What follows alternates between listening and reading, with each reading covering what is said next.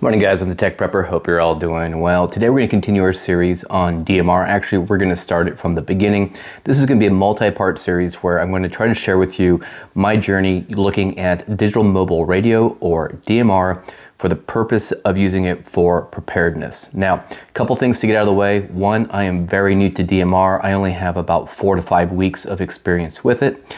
And number two, if you're an amateur radio operator, this is probably not the video for you. I am actually looking at DMR through the lens of preparedness and as a prepper, and have no plans on doing most of the hamster stuff with DMR. All right, folks, so I'm a firm believer in selecting the right tool for the job, and that certainly applies to communication. Over the last 4 years, I have been primarily working analog radio, and I have looked at all of my radios as tools. I've been very effective in terms of making targeted contacts that's at the community level, at the city level, at the county, state, region, and across the country. So I encourage you guys to check out my No Random Contacts series. For all of those, I used different radios, different radio services, different antennas, and different techniques and modes to make those happen. Now, I did identify one gap. All of those actually kind of take place over the air in the clear, which means it's easy to eavesdrop. Now, the problem that I'm trying to solve with this series is, what's a good radio service to increase and improve our operational security? And there will be layers of how to make our conversation a little bit more secure, at least as secure as we can, while still being legal, and then to actually, we're not going to go in that direction. We're going to stay legal. All right, guys, like I said, I'm in it for short-range, secure, or more secure communications, and we're going to touch on an area that I typically don't like to prescribe to, and that is security by obscurity. And really my goal is to eliminate as much of the listening population as possible. What you'll find when you look at radio and the prepper scene is that almost everybody is rocking these Chinese Baofeng radios. This is the UV-5R. These can be had for $20 to $25 on Amazon. You order it today, you can get a fleet of these tomorrow. They're easy to program, the software is free, but everything is sent over the clear on VHF and UHF. You can actually not legally do all this, but it is possible with these radios to transmit on multiple types of radio services, from amateur radio to MERS to FRS and GMRS. We're not going to get into that. Point is, all of that communication happens over the clear, and you've got the lowest barrier to entry with these $25 radios. So this is the largest portion of the eavesdropping population, in my opinion. So amateur radio, for example, we also, our workhorses are on VHF and UHF, 2 meters and 70 centimeters. So when we send traffic over those, the Baofeng Army can pick that up pretty easily with basically very little training. I've also been a fan in the past of using non-standard bands, or bands that are underutilized is probably a better way to explain it. And that's like the 220 megahertz band and 6 meters. That's still over-the-air analog, so you could still pick it up pretty easily. So when I was trying to solve this problem, I'm like, what other options are available at my disposal where I can train with them when times are good with my amateur radio license? And I knew that digital radio might be the way to go, and there were a few options for going digital.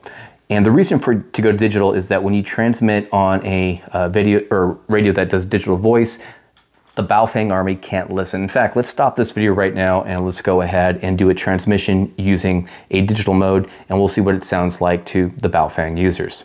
All right, we're going to turn on the Baofeng, channel mode, and we're going to transmit DMR on this Motorola. Test 1, 2, 3, 3, 2, 1.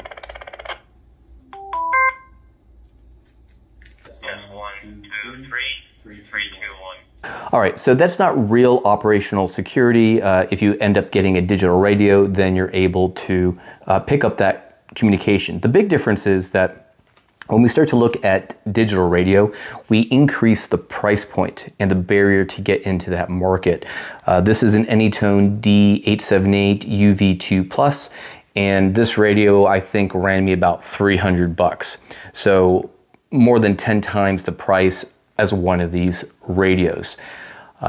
So again, anybody else that has a DMR radio, if they program it correctly, they'd be able to eavesdrop. But again, the goal here is not to have this be completely secure communication. This is the ability to reduce the likelihood of the largest audience from picking up your communication, like the gangbangers down in Phoenix rocking these bad boys when stuff goes sideways. So the other thing is, why did I settle on DMR? Because there are a few other digital voice modes out there. So Yaesu has one called C4FM or Yaesu System Fusion. I think it's ICOM and Kenwood have D-Star, and then there is DMR. The reason why I went with DMR is because it's more of a standard and I will find them on more radios. And for example, this AnyTone, I'm probably going to sell it after the series and I show you how to program it, mostly because it doesn't meet all of my criteria for what I want to do, and some of the land mobile radios do have higher quality standards, still relatively inexpensive, and give me value. So by going with DMR over the other digital modes, I found that I can actually look at, for example, Motorola radios to provide that coverage for me. So another area of operational security is that you want to minimize the amount of time that you're transmitting in the event that you have someone that has capabilities to do location finding. Again, the bar to do that is quite a bit higher, so most of the thugs out there running the Baofengs are not going to be able to do that. But one thing about DMR as a standard that I like is that it also can do data. And these actually have the ability to do text messages from the front panel. So you can enter it like an old school flip phone from, pre-2007 or 2008. And it's just a quick tone burst or set of tones that are sent over the air and the other station picks it up. So you're only transmitting for a very small amount of time. And this actually applies to all of the other digital standards. But again, that's another reason why DMR, just to help improve our operational security. So let's talk a little bit about the tools. So now that I knew I wanted DMR, it was a matter of looking at some of the radios.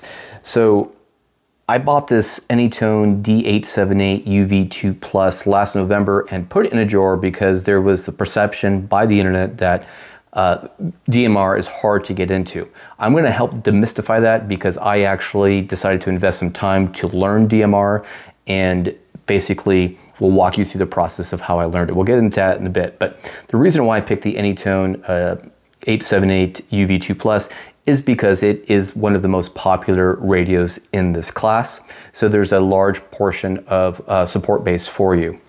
Number two, it's a good transitional radio to take you from analog to the digital world because it supports both analog capabilities and digital.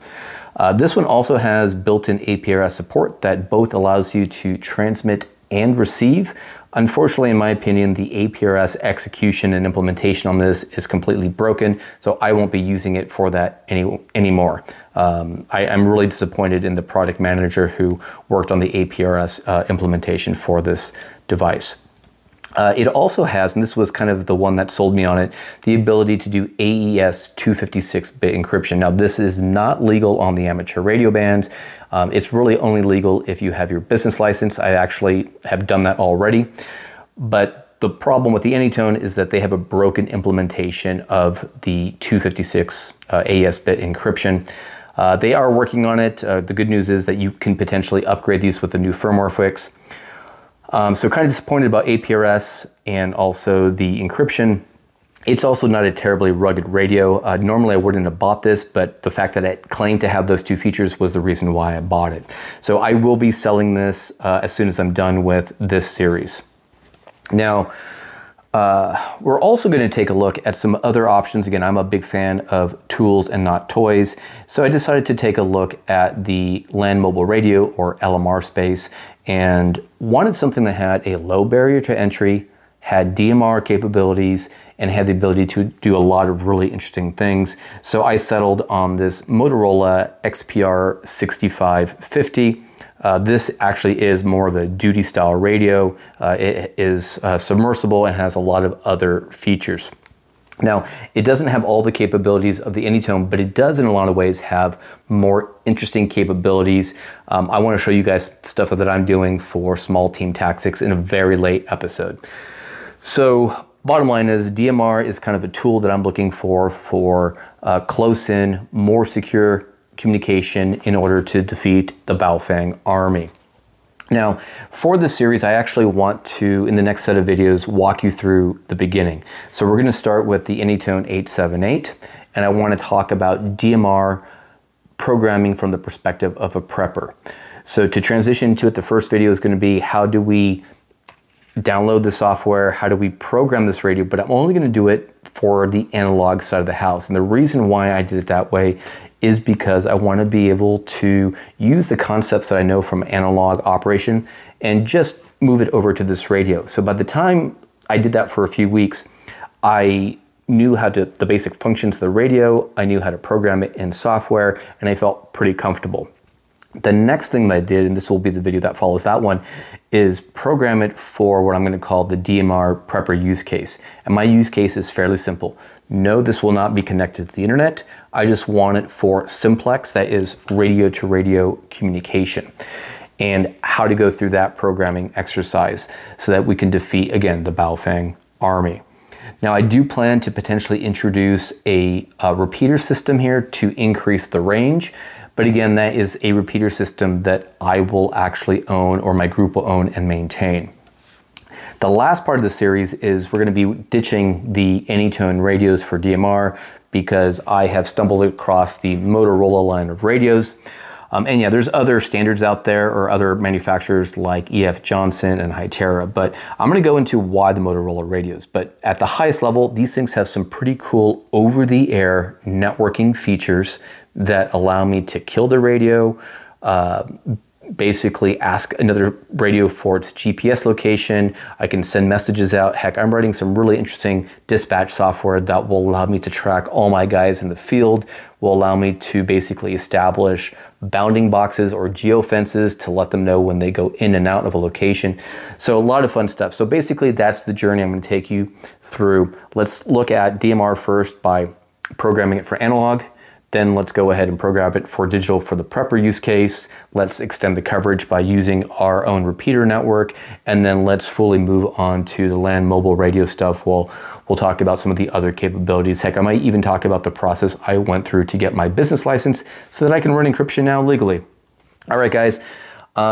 Next one should be fun. Appreciate you. Oh, and the guys that buy me a coffee.